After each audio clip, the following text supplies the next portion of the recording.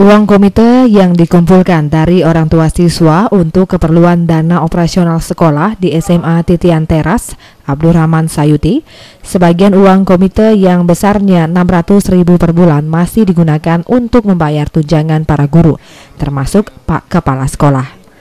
Azwan, Ketua Komite SMA Negeri Titian Teras, Abdurrahman Sayuti mengatakan, kunjungan untuk para guru yang menggunakan uang komite merupakan langkah untuk memberikan motivasi kepada guru dalam menjalankan aktivitas mengajar. Terkait dengan besaran alokasi dana tunjangan setiap bulan yang dibayar oleh komite, Dali Azwan masih menggunakan pedoman saat status SMA Titian Teras Abdurrahman Sayuti masih di bawah yayasan.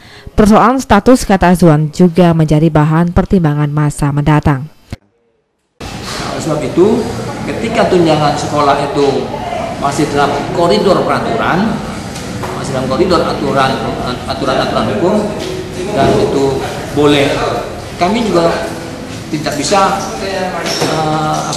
tidak menyetujui. Harus kami setujui sebagai komite. Oleh sebab itu, pedoman kami pertama adalah tunjangan dia ketika sebelum negeri. Nah, tunjangan dia sebelum negeri, waktu itu belum ada subsidi dari pemerintah kan. Nah, tunjangan itu kita pedomani dulu. Ironisnya lagi, terkait dengan kebijakan komite mengalokasikan dana tunjangan kepada kepala sekolah serta guru SMA Titian Teras yang relatif besar, Kepala Dinas Pendidikan Provinsi Jambi Erwan Malik malah mengaku tidak mengetahui persoalan tersebut. Bahkan dia berdalih semua itu tidak benar. Komite lah dari mana komite?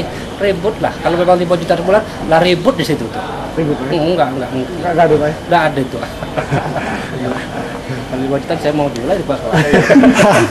Menurut komite ya, enggak ada ya. Oke, Pak. Riko Saputra dan Yopi Hasbullah, JEK TV melaporkan.